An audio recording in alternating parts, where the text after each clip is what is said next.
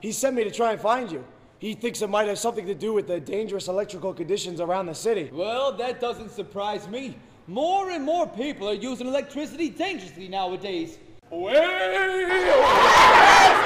They captured the attention of the students right away so that they're instantly listening to what's going on.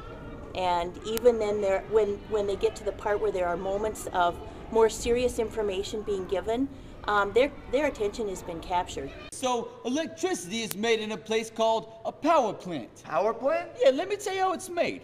First, we take fuels and we heat up water. We heat the water until it becomes steam. The steam rises up and spins this turbine.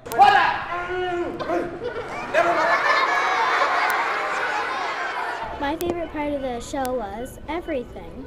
I think theater is a very good medium to use for children. They see a lot of TV and a lot of videos, but they don't see a lot of actual performances. I have so many wonderful ideas. You know, electricity can be very dangerous. It travels through wires, but you know what else electricity travels through?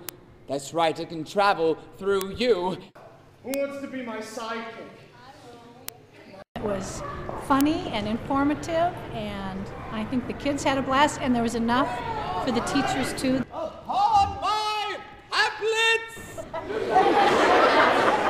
When the amazing Emmanuel here holds that sign up, I need everybody in the audience to say with me, play it safe around electricity.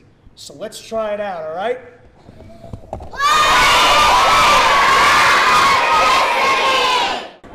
NTC does a great job with the programs for the kids. They really know how to reach the kids at their level and keep them engaged.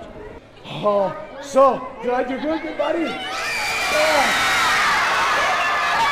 We learned so much today. We learned about power plants, where electricity is made, not to mix water and electricity. In a nutshell, we learned to play it safe around electricity. Yeah!